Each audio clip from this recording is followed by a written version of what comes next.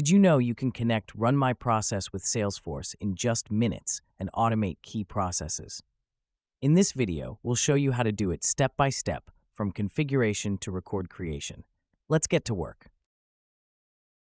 In the project, we go to the Connectors section and create a new provider to manage the authentication process with Salesforce. This provider must be configured in all three environments: acceptance, test, and live, ensuring consistent functionality across all stages of the project. We assign the name Salesforce Auth to the provider, making it easy to identify within the project. The URL we use for this provider is https://login.salesforce.com, which is Salesforce's official endpoint for user authentication. Next, we define the authentication scheme as login password, where we input the appropriate credentials for our Salesforce account. This step is essential to establish communication between our application and Salesforce, allowing us to authenticate and retrieve the access token needed for future interactions. Once we have saved the provider, the next step is to create the connector. We go back to the Connectors section and select New Connector. Here, we configure the connector that will handle obtaining the authentication token from Salesforce. In the connector URL field, we use services/OAuth2/token, which is the endpoint for the authentication flow.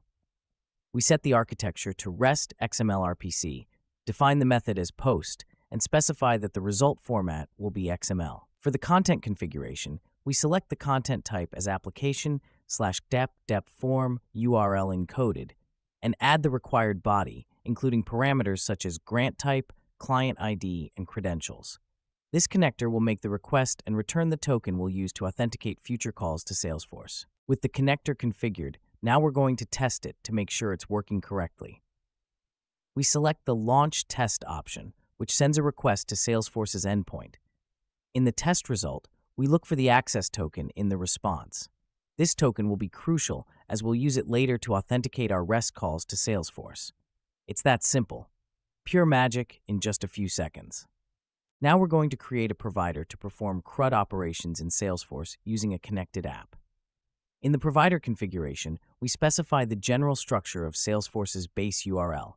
This structure starts with Salesforce's domain and is followed by the necessary path for operations, such as /services/data vxx.x. We select the authentication scheme as custom and define the scheme name as bearer, as we will use the previously generated access token to authenticate requests.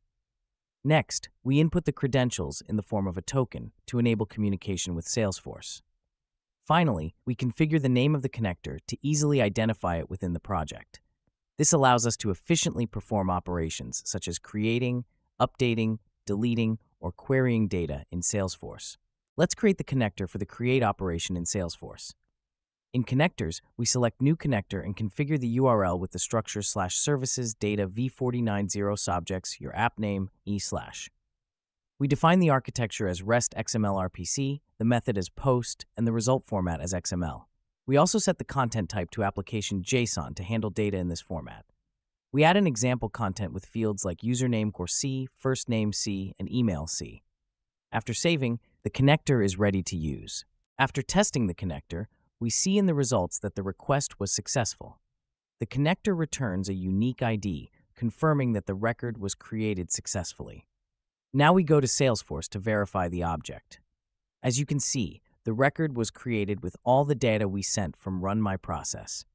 This highlights how powerful and efficient RunMyProcess is for integrating with applications like Salesforce and many others.